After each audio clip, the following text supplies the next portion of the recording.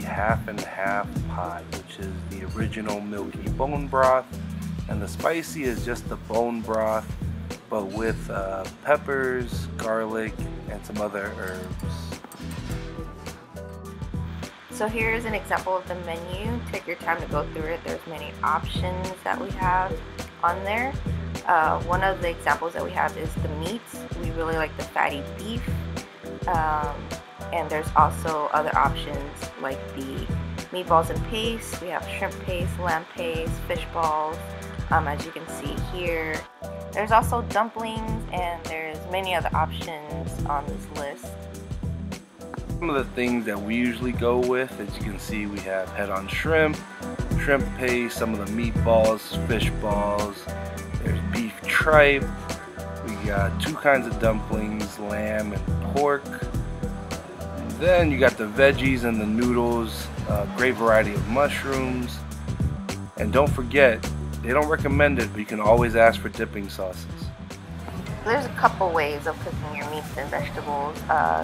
This way is the pure chopstick method, where you just grab your meat and you dip it straight into the broth. Wiggle it around until it's cooked to your liking.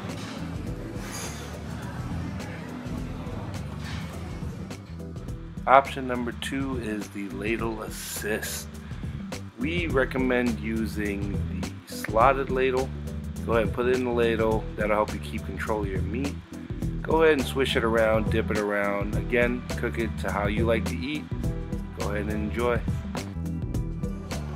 So option 3 is the all-in shove. So you just put all the meat into one pot and swish it around. It's perfect if you're really hungry and wait for it and you enjoy it. Alright, so I'm about to share one of my most coveted hot pot secrets with y'all. You ready? So these are Chinese donuts, alright?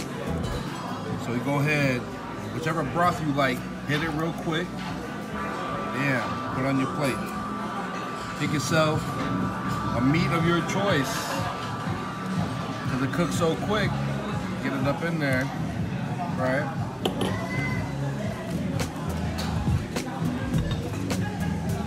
Bam. Straight from the soup. Wrap that donut.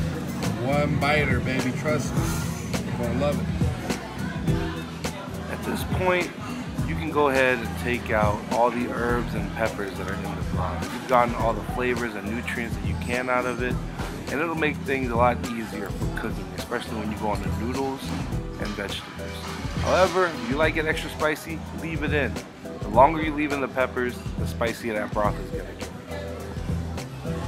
We always wrap up our hot pot with noodles because for all you can eat, if you eat it in the beginning, you're gonna get really full really fast. So we always save the best for last. So that's it, you guys. That is Hot Pot 101. If you're in Sac, check out Little Sheep. Variety, quality, pricing, we think it's all there. So comment below, let us know your favorite spot. And check out our most recent videos down here, and don't forget to subscribe over here. And don't forget, DateAFoodie, change your life. You hungry? I can eat.